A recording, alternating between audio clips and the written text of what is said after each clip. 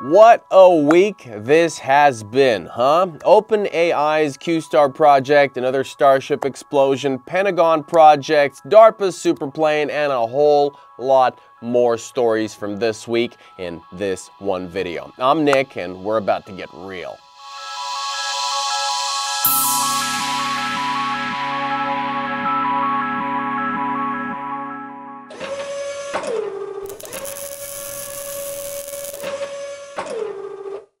The scandal around OpenAI and Sam Altman just won't settle down, will it? It was given a new twist by Reuters, which received insider information from the company that says that several staff researchers wrote a letter to the board of directors warning them about a powerful discovery in the field of AI, which according to them could threaten mankind.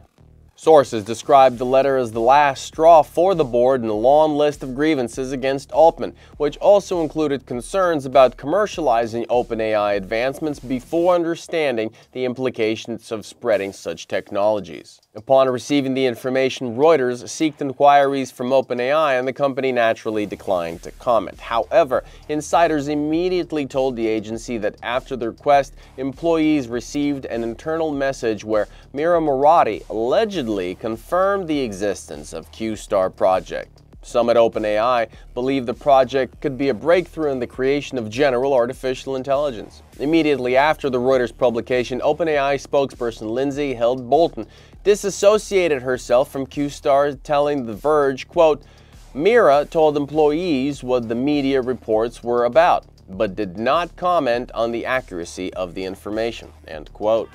Did this appease the media and the public? Not at all. Virtually everyone online, and even my grandma, are convinced that in their research, OpenAI employees have stumbled upon something that predicts the imminent emergence of general AI. And this something greatly encouraged Sam Altman and scared the board of directors so much that they tried to immediately fire Altman and stop this work. But no such luck. Q-Star won this round. So what's the scoop on Q-Star?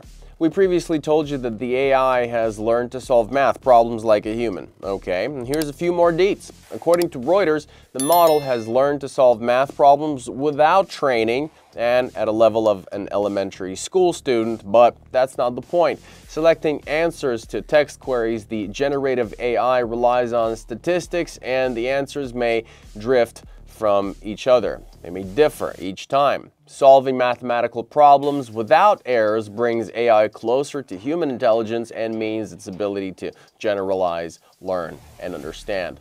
Researchers believe that math is the cutting edge of generative AI development. Broadly speaking, problem solving is the ability to distinguish truth from falsehood. This is exactly what has remained a fundamental barrier for current versions of GPT. It implies the ability to self-learn and self-develop on self-generated data. Is it true or not? We think that general AI is a cat in a bag, so we're waiting for new statements from Sam Altman, who managed to keep the position of OpenAI director, loyalty of the company's employees, and faith in the possibility of creating a common artificial intelligence for the benefit of all mankind.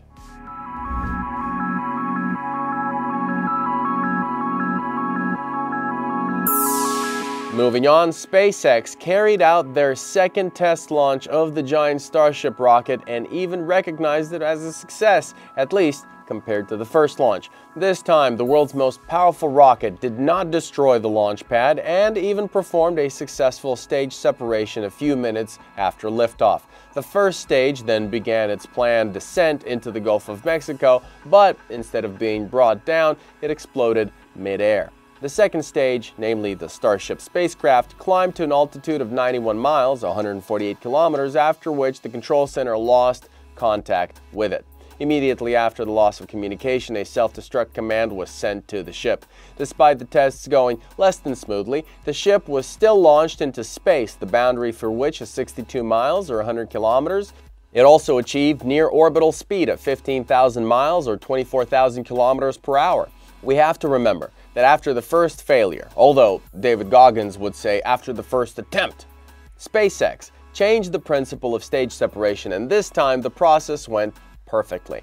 It's also worth adding that this time all 33 Raptor engines launched on the first stage of the rocket. Despite the relative success, the reasons for the explosion of the first stage and the loss of communication with the second one will be investigated under the control of the Federal Aviation Administration of the United States. The regulator's permission for the next flight depends on the outcome of that investigation. At the same time, Musk has already said that the next Starship will be fully ready for flight in 3 to 4 weeks. Even if SpaceX has not yet received authorization, the speed of the giant rockets coming off the assembly line is absolutely astounding. Talk about goals.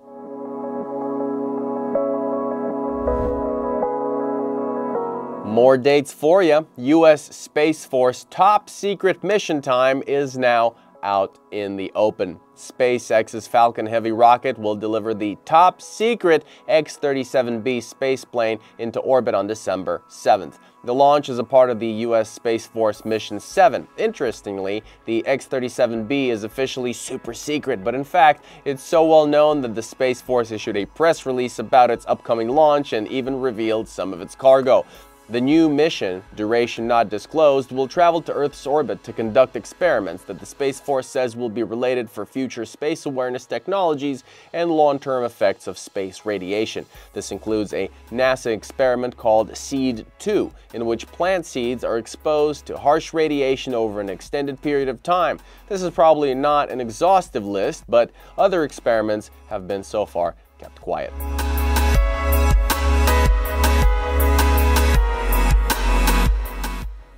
More from the U.S., Food and Drug Administration is recalling the Census Surgical Senhance robot due to unintended movement. The problem involved uncontrolled movement of the laparoscope, causing the instrument to rotate after the surgeon removed the teleoperation option from the system. Although no actual harm was done and the robot's designed with an emergency brake capability in case of such situations, the company's robots instantly lost the ability to operate. However, not for good, but only until the developers update the software on their devices. If you remember, in March, Senhance this year became the first and only system of digital laparoscopic surgery for children. Senhance features a 0.2-inch or 5mm camera, haptic feedback, eye-tracking camera control, and 3D visualization. The system uses machine learning and augmented reality to assist surgeons during procedures. By the way, surgical robots have been actively developing lately, but it's extremely difficult for such systems to get permission for sale, and as we've come to find out, it's incredibly easy to lose it. A similar mishap occurred with the Cruise robotaxi. The company had its license for driverless rides revoked after hitting a pedestrian in San Francisco last month. If I didn't know any better, I'd say that the homeless are making their way back to the city after Xi Jinping's visit. Now, the General Motors subsidiary had to recall 950 of its robocars after admitting safety issues, including difficulty recognizing children. All of this could play into the hands of rival company Waymo. Their robo-taxis operate in California and out of state. Cruise's problems started early October after a pedestrian found himself on the way of the robo-taxi after being hit by a human driver. Cruise attempted to emergency brake it and pull to the side, but ended up dragging the pedestrian 20 feet or 7 meters before coming to a stop and pinning the victim's leg with its rear wheel. This prompted a federal investigation, and now the fate of Cruise and the return of its cars on the roads has a huge question mark in front of it. GM has already invested about $1.9 billion into Cruise as of September this year, and so far has earned nothing but reputational costs and potential sanctions. $1.9 billion though, they'll work something out, I'm pretty sure.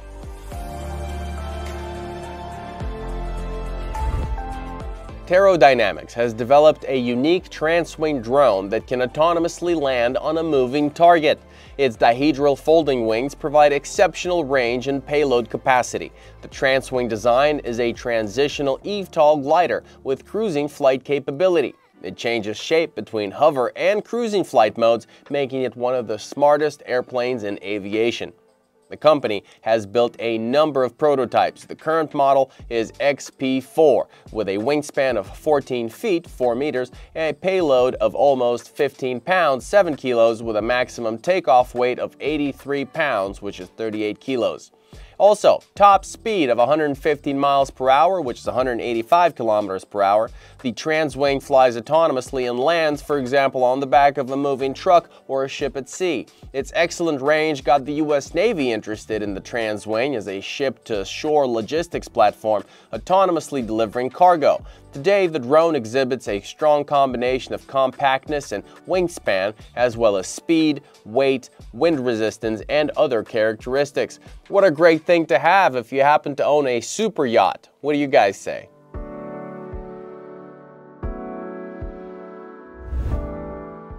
Engineers from ETH Zurich and MIT were able to 3D print a highly detailed robotic arm with a structure mimicking bones, ligaments, and tendons from different materials in a single go. It was all possible thanks to the InkBit 3D system. This technology is called vision-controlled jetting, in which 4 high frame rate cameras and 2 lasers continuously scan the surface of the object to be printed. Based on the resulting data, a depth map of the object is created, which captures any imperfections in each layer as soon as it is applied.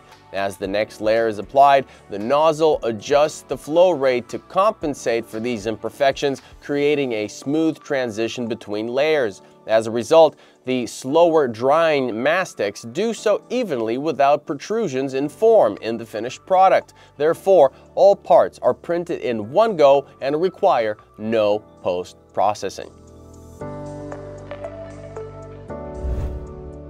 DARPA has named 4 finalists for its Super Airplane competition. The agency says the machine should fly at a speed of 460 miles per hour or 740 kilometers per hour at an altitude of 3 to 5.5 miles, which is 4,500 to 9,000 meters, carry a load of almost 1,000 pounds, which is 450 kilos, and stay in the air for at least 90 minutes. It should also have the ability to take off and land vertically, as well as hover in the air like a quadcopter. At the same time, the rapid design transconfiguration for different missions is much more important to the agency than whether the Sprint X-plane will be controllable or autonomous. The finalists are to be awarded $15 million to develop this miracle.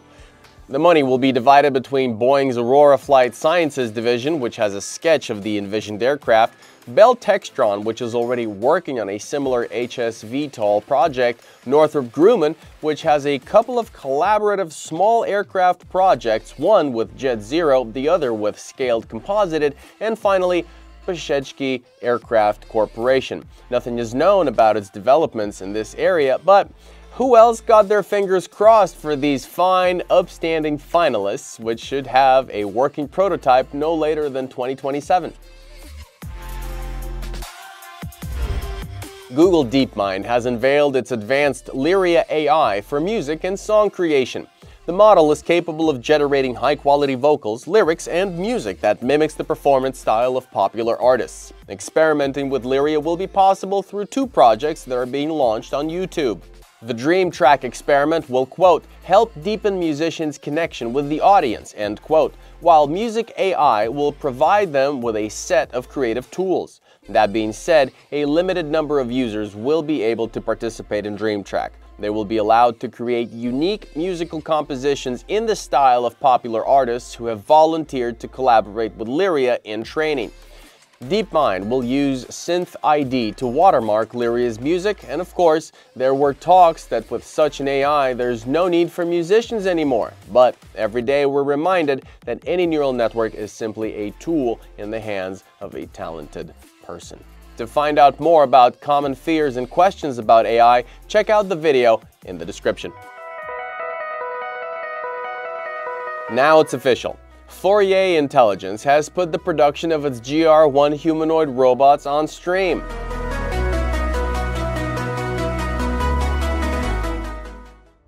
What do you think of this spider robot? Notice its body covered in artificial skin. It breathes. It's equipped with a central neural controller based on a pattern generator to replicate breathing movements on the skin. What is that for? Researchers at the University of Southern Denmark decided that such breathable skin would increase the biomorphism of robots and human trust in them. Researchers believe that if the robot breathes, we will immediately be at ease to communicate with it and be sympathetic. I'm not entirely sure how I feel about this. What about you guys? Leave a comment below and tell me it'll all be fine. Or not. A team from IHMC Robotics has shown progress in their humanoid robot Nadia. The engineers are currently working on an algorithm to step-by-step recovery when the robot loses its balance. It's looking pretty good, but it seems IHMC has a long way to go.